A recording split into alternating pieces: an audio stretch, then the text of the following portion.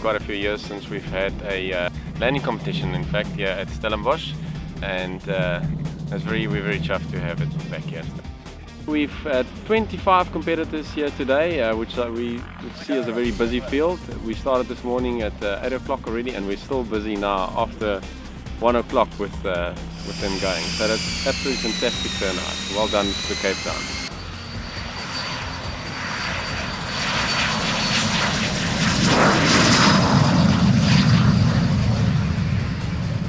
As you can see behind me, we've got the landing zone, the box as we call it, and the idea is to land on the line, on the big white block there. However, of course, if you don't get it, we have a scoring system that you get penalized for points after the line as well as before the line. Before the line is a little bit more penalizing, and after it you get a little bit more leeway. And then at the end of the day we add them all together and we get a score.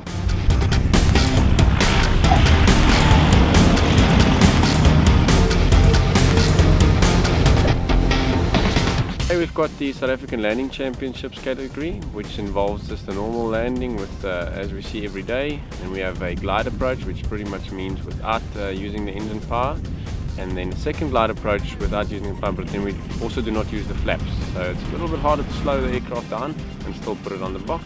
And then for the final landing, we erect an obstacle 2 meters high, 15 meters short of the box, so it just plays around with your mind a little bit to land over the obstacle.